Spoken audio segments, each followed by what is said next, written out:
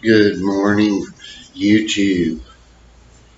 Uh, Wanted to put a video out today discussing a little bit of the uh, very light sparring that Joe and his friend did yesterday. My friend too, Diego. Um, Diego's really just starting out. He already knew some stuff, decent for good foundation. Uh, I move folks very slow. We don't go through nothing quickly. Uh, we're not an assembly line. We're different. I'll put it to you that way. But we're not all-knowing boxing gods. There are no all-knowing boxing gods, by the way. If there were, uh, they are spending their time in heaven with the Lord and not hanging out here with us. So, want to talk about something because when you see something, it might not necessarily be what you need to do. And I told Joe, I said, at some point in there, I said, now, all the bobbing and the weaving and the 1-2s that Diego was giving Joe, I asked for every bit of that. The idea was to see what Diego would do and how quick he could get, how fast and harder in his punches he would get as his confidence built. And I was very pleased with him. And with Joe, I had him moving, bobbing and weaving, just get out of the way of punches. One thing we do know with Joe, not unlike some great fighters, but we need to work on. Uh, uh, he don't know how to fight going backwards, and that's not in what we do. But there again, you need to learn how to do that. And the other thing I want, not that he was fighting yesterday. See, the deal was him just moved, and the other kid tried to hit him. We're going to have a lot of sparring footage come up, a lot. I don't mind showing a lot of that. Really, I don't mind showing the mistakes, but when it gets on very good or greatness, I don't like to show that. Boxing used to be the most secretive sport known to man. It's not any longer. Everybody wants to get in front of a camera and be a hot shot, but and that's good, and we need that because it's good for the promotion of the sport and for fighters. But think how I want to say this. That's best left to fancy bag work and rope work. You don't want to show all your cards or show what you're doing. You just don't. Another thing I want to tell you, amateur boxers.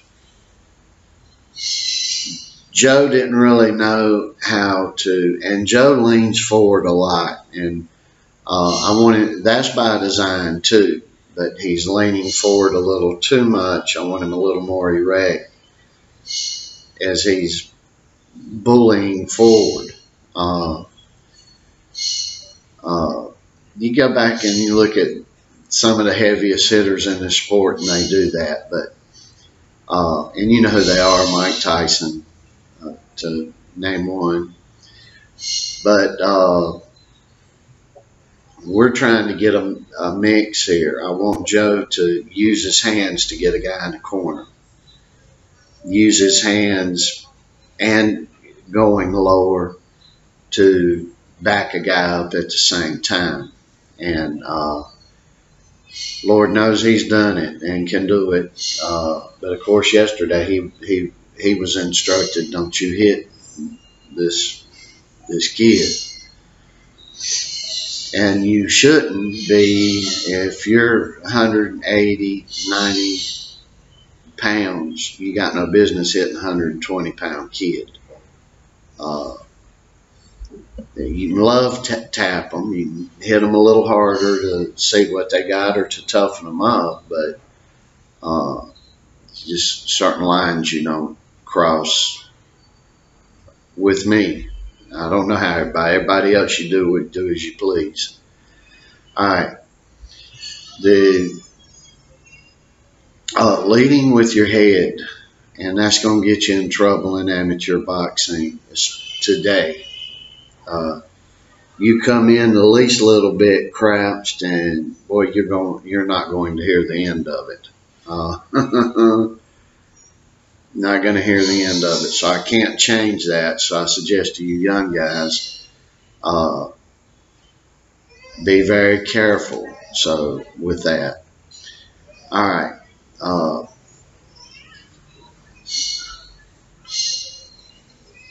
First thing I do if I'm working with somebody is build punching strength.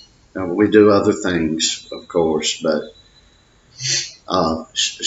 punching strength can be built upon and can be made great in everybody. Let me say that again. Punching strength can be built and made great in any fighter.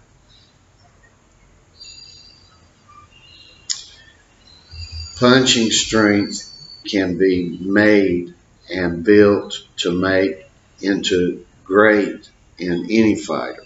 And I probably said that 3 different ways. It takes time, and you got to work at it. You got to get your thing correct, but you can build your punching power. Now, where's the greatness come in? Are you going to be punching as hard as Ernie Shavers? Probably not, if you weren't born with that type of mind, body strength. But it will be greatness compared to where you were when you started working on it, and it'll be tremendous greatness. And that can be achieved by any kid. All right. All that going around the block 20 times to say 2 things. Finished. I'm going to the second thing. There's been a lot of bad things going around on the internet about Cus D'Amato, about Teddy Atlas, about Muhammad Ali, and about several others that is really not good. Now, you know me. I got on. You go back and you look at my videos. I am vicious on the ugliness part of Ali that rarely gets looked at. I'm not even going to mention what they've said about any of these guys because I'm not going to echo that sort of filth in this sport. I'm not going to do it. All right.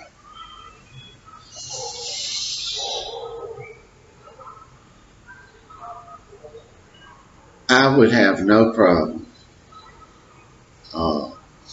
No, I won't go there. I'm not going to go there.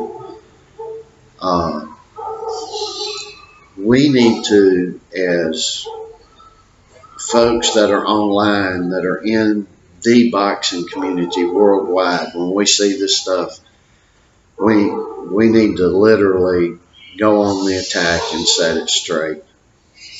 Push it and snuff it out and be done with it. And that's all I'm going to say on those aspects. Now, another thing,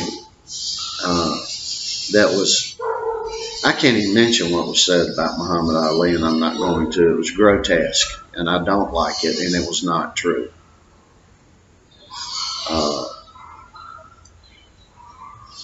where this sick filth comes from, I don't know.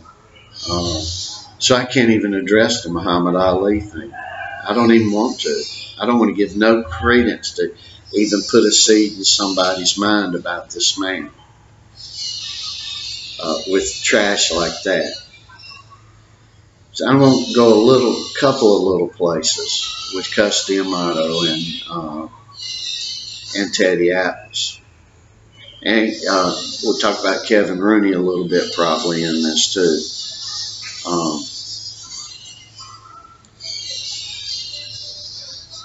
And these are things I can mention that have been said. Teddy Atlas was mentioned as a fraud in the Muhammad Ali sick, twisted, psychopathic, mentally ill person's breath about him. He got on Teddy Atlas. And these things were said about all three of these guys, all four of them really. Trashy, sick things. But I'll talk to you about what I feel I can mention. And what was mentioned was that Teddy Atlas was a fake and a phony. Michael Moore's words, whom Teddy Atlas did train, was mentioned because Michael Moore, whom I'm not going to be ugly about or to, but he's not sane, is all I'll say, when he said this. He said, I love Teddy Atlas. Now, this is the former world heavyweight champion that Teddy Atlas trained, Michael Moore. And Michael Moore said to the effect, and I'm paraphrasing, I love Teddy Atlas, but Teddy ain't worth the shit as a trainer. He don't know nothing. But he pepped me up. He psychologically helped me. All right. I would ask everybody to go watch the round preceding George Foreman knocking Michael Moore out.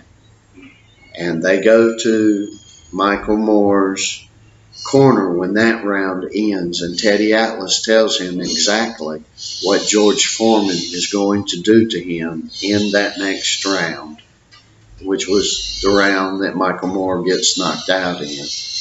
He tells Michael Moore exactly what George Foreman is going to do to him, and tells Michael Moore exactly what to do that does not happen. And Michael Moore chooses to not listen to Teddy Atlas and goes right out there and does what Teddy Atlas says do not do. And George Foreman does exactly what Teddy Atlas says that George Foreman is going to do and knocks him out. You can see that. You get to see it with your own eyes. You get to hear everything that was said with your own ears. And so that, and there's hundreds of other pieces of information you can look at. Teddy Atlas, a great trainer. Still is a great trainer. I'd have him in my corner in a second. A lot of mentioning that. Now let's go on to Kevin Rooney. Nothing really ugly was said about Kevin Rooney, but I'll remind everyone that everyone knows how this worked. There was no secret in the command structure in D'Amato's camps.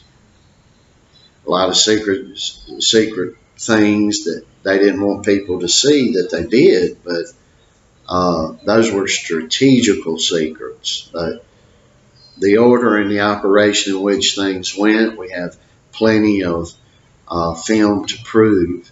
The mastermind was the old man, D'Amato,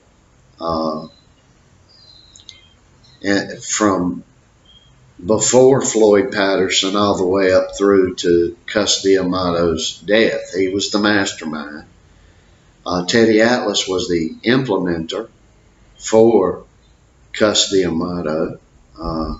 Teddy Atlas has admitted as much his whole life. There was a riff and a bang with Teddy Atlas and Mike Tyson. Teddy Atlas did the manly thing, made a stand. Mike Tyson's lucky to be alive. That's all I got to say. And we're Mike Tyson fans in this house. He's lucky to be alive. He's lucky Teddy Atlas did not kill him. So Teddy Atlas left and had world champions on his own. Kevin Rooney was promoted up. Now, who trained Kevin Rooney under the tutelage of Cus D'Amato? That was Teddy Atlas as well. So these guys were learning from one another under the tutelage of Cus D'Amato. Even going way back before Atlas or Kevin Rooney with Floyd Patterson. Now, this is another thing I want to mention. And you can see good trainers. A good trainer's got to have control, number one. And you can see when Mike Tyson left and or fired Kevin Rooney, that career just went down in the dumps. And it didn't fade. It just went. So that's a testament to the guys that were training Mike Tyson. And going all the way back to Floyd Patterson, there was some head banging towards the end, not at the end, but towards the end of D'Amato and Floyd Patterson. But make no mistake about it, D'Amato was the head trainer, the head honcho in charge, the brains of that. And I forget the gentleman's name that would have been the Teddy Atlas of that day or the Kevin Rooney of that day. I've just forgot this guy's name. But he was just such. And there's been a lot of talk, and I believe the talk, I believe it, of Floyd saying that D'Amato did not train him, it was the other guy. And that would be like Mike Tyson saying, D'Amato never trained me, Atlas did. Or D'Amato never trained me, Atlas never trained me, Kevin Rooney did. And it's just not true. It's just not true. And those are the lightweight things that I wanted to talk to you about. With concerns to Joe, we're going to have a lot more sparring coming up. If there's flashes of greatness, you may not see it, but mistakes and things we need to work on, more undoubtedly you'll be seeing those things.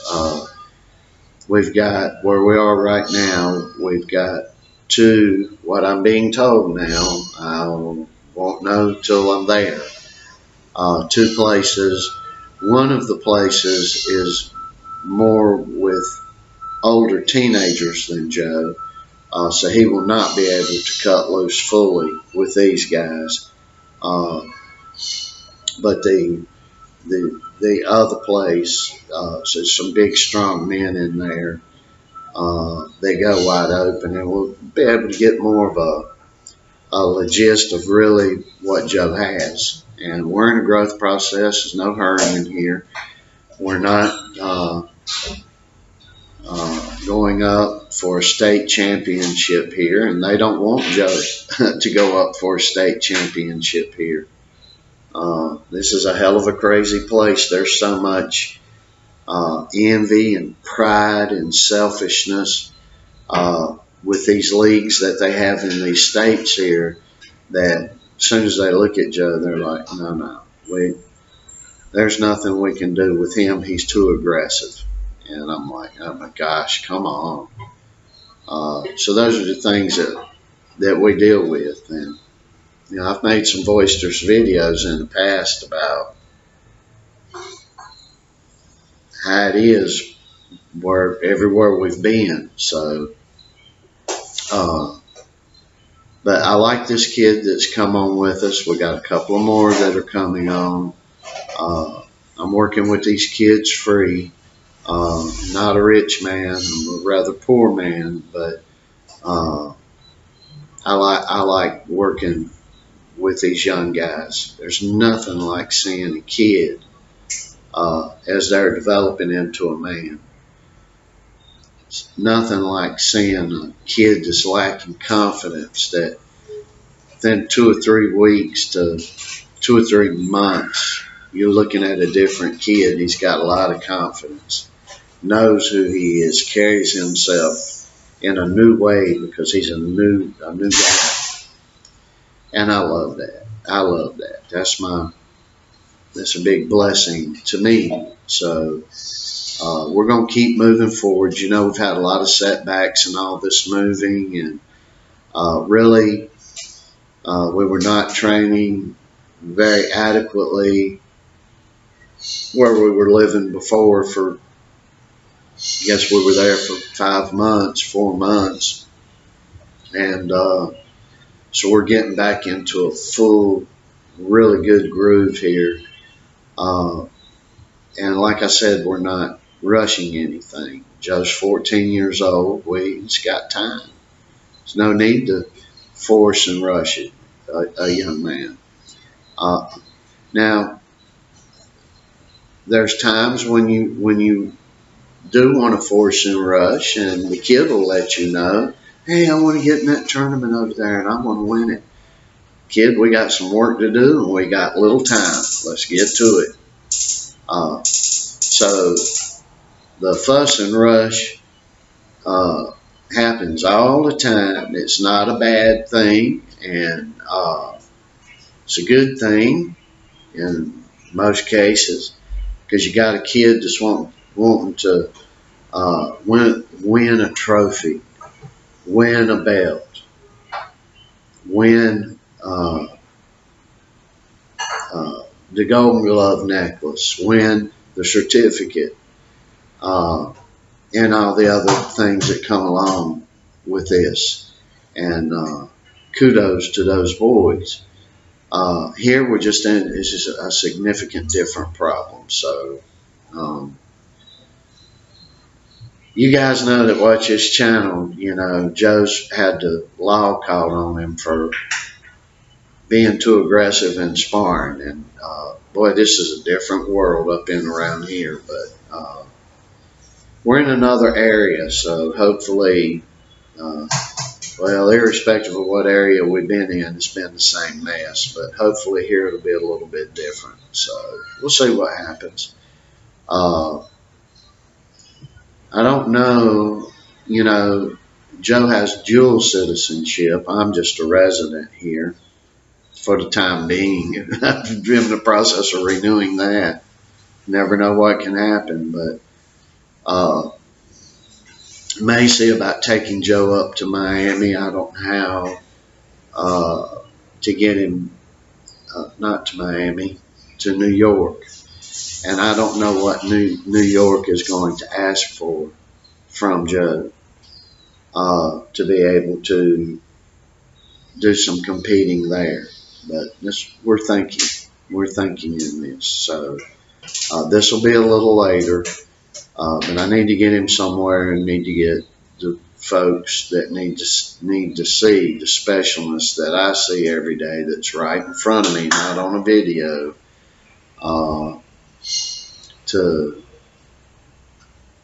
I need some others to see and to tell us, hey, this is this and this is that. So we'll keep pushing along.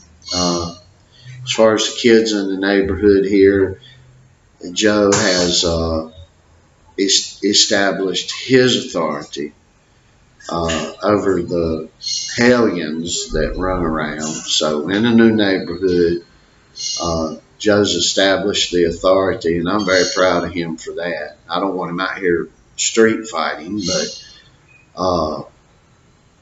he's let the proper kids know bullying stops, being crazy as hell to adults that can't hit you back stopped and done.